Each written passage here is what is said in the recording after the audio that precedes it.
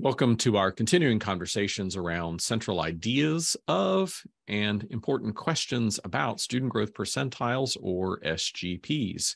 And we're going to deal with, in some ways, a very straightforward and important question of why do we need SGPs? Why do we need these to measure growth?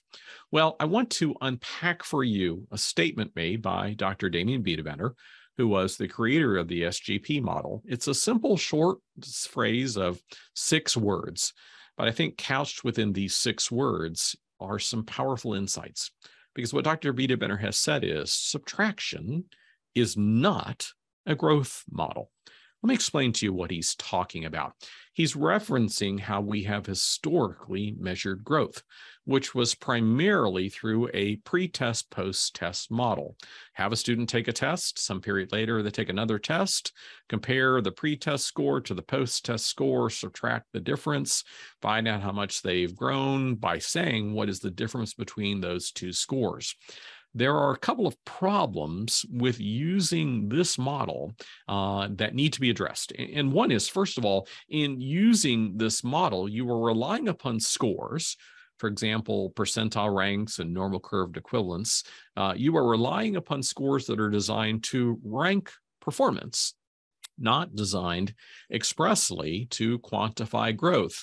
And perhaps even more importantly, the basic calculation involved in this model, which is simple subtraction, it does not account for many other relevant factors that should be considered when you're trying to say something definitive about how a student has grown. So let's dive into this a little bit. What would some of those relevant factors that need to be considered, what would those things be? Well, one we've talked about previously, which is the concept of academic peers. If you simply subtract the differences between 2, you might be finding the absolute difference between a student in the top 10% of performance and the top student in the bottom 10% or someone in the middle, and those are not necessarily appropriate direct comparisons.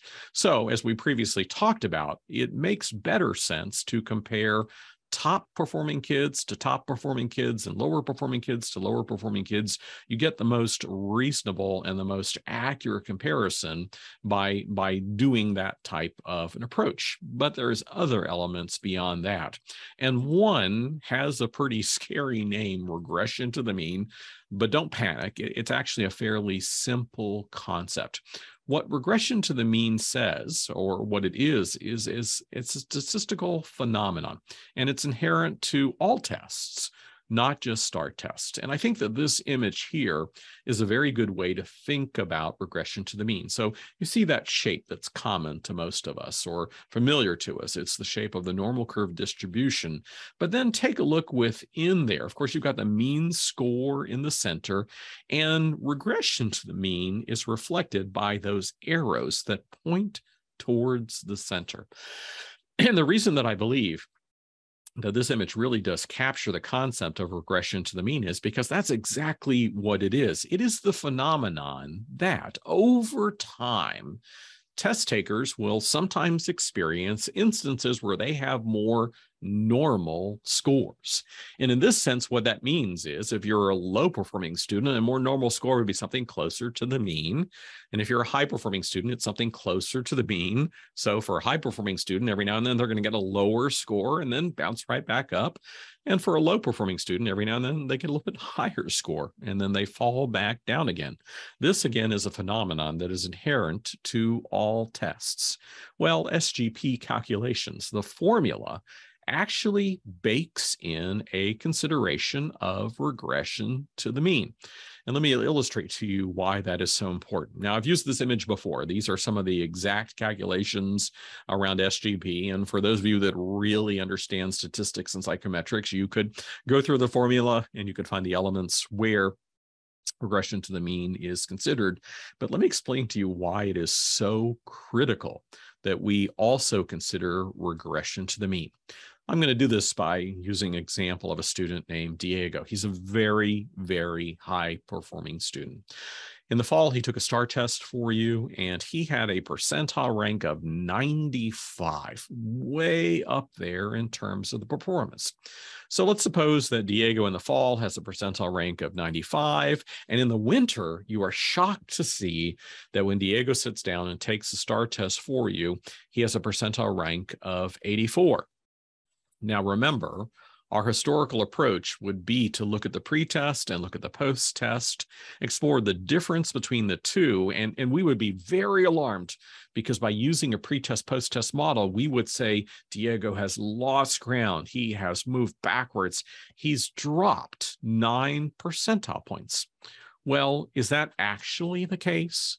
Has Diego actually gone back, or has Diego experienced regression to the mean, where high-performing students, in his example, might have a more normal, in the case for him, a lower score?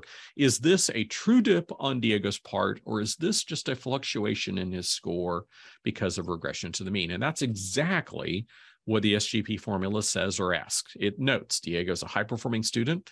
That makes him extremely exposed to regression to the mean. How much fluctuation in scores do students like Diego have or experience as part of regression to the mean? And is the change that we are looking at in the case of Diego's score, is this something within that type of fluctuation that a high-performing student have, or is it something beyond that? In other words, has he truly dropped, or is he just experiencing a fluctuation because of regression to the mean? So if we only had the scale scores and the percentile ranks, we could not answer that question. But if we know that in the fall he has a 95 percentile rank, and in the winter he achieves a 94, but we look at his SGP and it's fairly solid, then what we say is, okay, it's probably not the case that Diego has slid all that much. This drop that we perceive, this change in his percentile rank, is really just a manifestation of regression to the mean. In this sense, what the SGP model does is it gives you some additional context, again, so that you understand whether this is a true drop or whether this is a score fluctuation that we can account for through considerations of regression to the mean.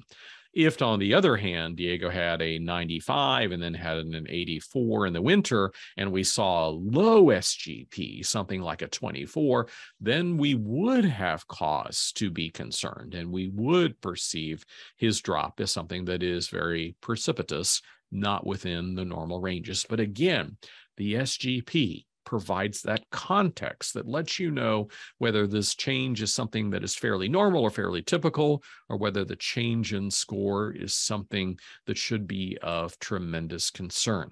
The important point is then that the SGP model is far more comprehensive than our more historical and simple pre-test and post-test models, making it a superior way to evaluate growth.